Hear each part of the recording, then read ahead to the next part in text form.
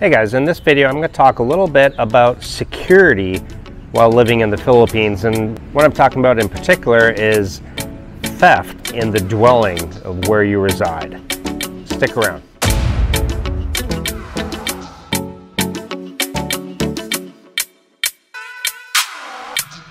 Alright guys, so I want to talk to you about the security and the different types of living styles that you can have here in the Philippines when it comes to security. Now I'm going to start off with where I live currently for security. Now where I live currently, you can see that this is more of what I would call a compound, and you can see the gates over there. This is a compound, it's all walled in, and I do want to show you a particular feature. This is very common in the Philippines, and I guess it's through Mexico, South America, and other places too. But like the walls, you can see how high the wall is behind me here. But if you look at the top of the wall is embedded with broken bottles, glass.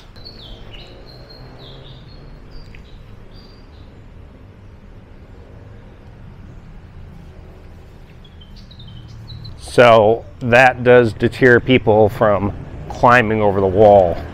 And then of course you got the wall behind me. Now that borders another house, and I don't know if there's some kind of rule, but they don't have the broken bottles there. And then the front is a gate. So again, this would be considered I guess a compound.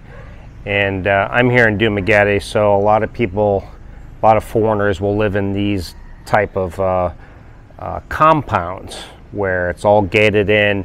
Basically, it's kind of like your own little oasis when you come home. You know, you go in through the gate, come out of the gate, and then the rest of the time you're in this compound. So when you live in a compound, you don't really have to worry about theft. Now, would I leave my door wide open or unlocked at nighttime? No, but 99% of a chance that nothing would ever happen. I feel pretty secure just in my dwelling, and of course the owner's up front, and he's got CCTV as well. Now the second type of dwelling that you might live in here, you might rent out an individual house, but you might live in a house that is simply gated. A lot of times they will have walls, and then the front entrance is a wrought iron type gate that will open and close for your car or motorbike to pull in, and then it locks up with a chain or a padlock, and that is pretty common for houses around here. And a lot of times you don't see it on our place here because we're in a compound, but a lot of these places will just be barred windows, and that's commonplace here in the Philippines too. Now you do have these standalone homes that don't have they're not in a compound, they're not gated. A lot of people just don't have the money, and they can't really afford that. And in those situations, the best security is probably just your neighbors, right? You know, just your being close with your neighbor here. They know what's going on, who's coming in and who's going out. The other thing is just to live in an apartment. And most apartments, big apartment complexes here, they will have a security guard at the entrance. There's a entrance to come in and out of that apartment, and there's a little security booth there, and they will come in and out of there.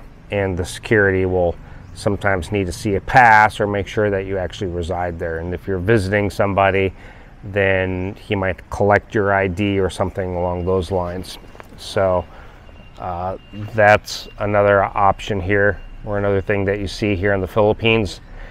And the last one is the one that I'm most familiar with, and that 75% of my time while I've lived here in the Philippines, I've done this. I've lived in a condo. And a condo overall, I suppose, is even the most secure. Nobody can just go into the condo.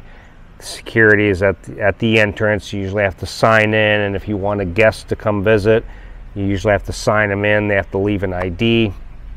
So you have security. There's only one entrance going in through the lobby or the parking garage, which is usually covered by security. And of course your door, you probably have a deadbolt and the regular lock. And you got CCTV throughout the hallways and stuff. So that is what I'm most familiar with.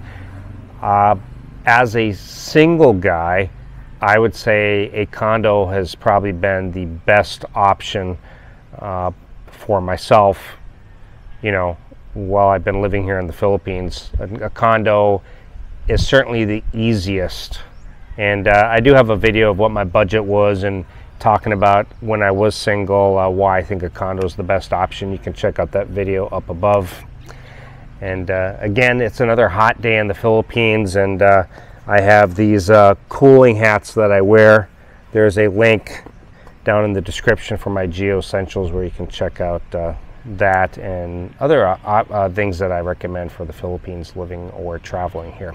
I do want to talk also about security when walking around or traveling around in the Philippines. Now, most of the time, you don't really have to worry. It's a very safe place, the Philippines. In fact, I think the US actually ranks higher in crime than the Philippines.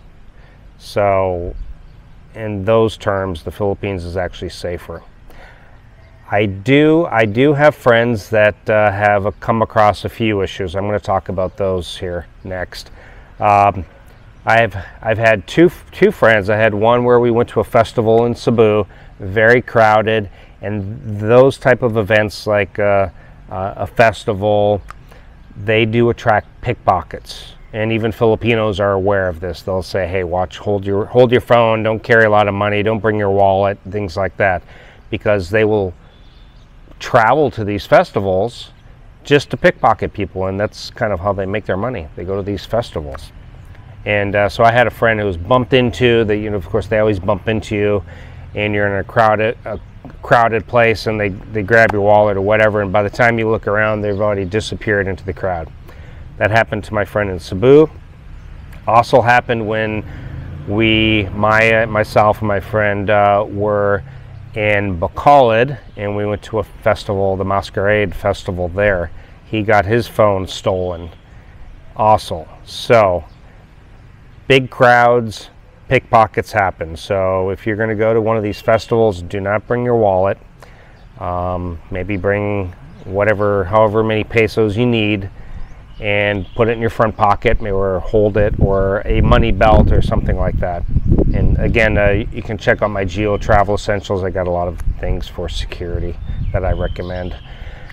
The other thing that's happened to some of my friends is I have a friend that lives actually kind of like a compound, but during the day I think the doors are wide open, and I know they had went out for the day, and I think they had towels, like a beach towel and maybe some water shoes and things like that outside drying.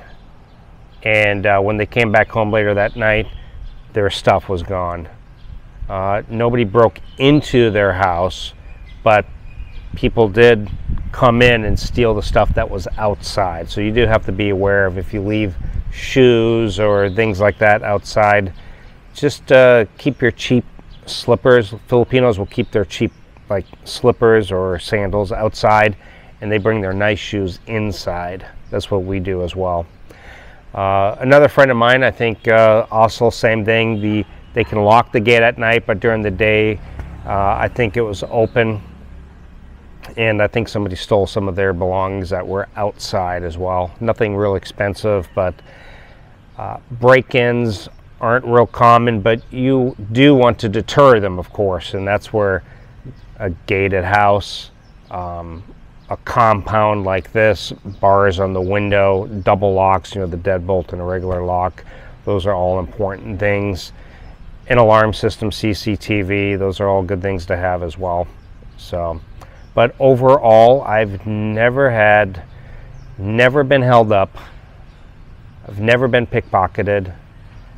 Never been in a fight. The only time I almost got into a fight was with another foreigner, a couple times, and alcohol is involved, not with me, but the other party, and so avoiding those situations, you can avoid that, you know.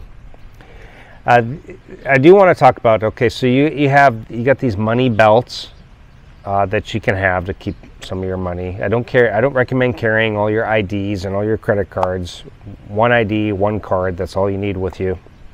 Leave the rest back at the hotel in the safe, or if you don't have a safe, get one of those travel bags. I highly recommend. They can be a bit pricey, but they will last you forever.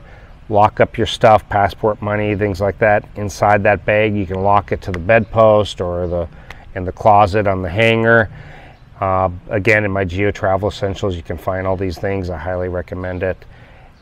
Wallets, like a front wallet that holds your cards in, I highly recommend those. Those are all great stuff to have. So yeah, check those out. But overall, security wise, in my 7 years, going on 7 years here now, never really had any problems. Never had anything stolen from me. No violent crime, no pickpockets, no fights, no theft. And a few friends, like I said, in crowded festivals got their phones lifted. A mistake partly on their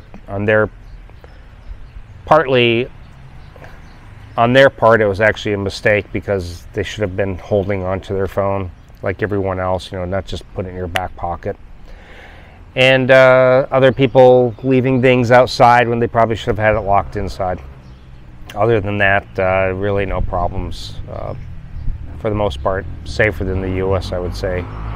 Depending on the area, of course, you know, you never know. So Maya and I are getting ready to head out of town. We are going to Cebu. We're going to check out the aquarium, Snow World, a brand new hotel that's opened up in Mactan, Newtown. I'll give you my review of it, let you know whether it's a place I would recommend to stay at when you land in Cebu or not. And watch out for that video and check out Maya's channel because she'll be doing reviews on it as well. Thank you guys so much, and I appreciate it, and I'll see you guys next time. Bye.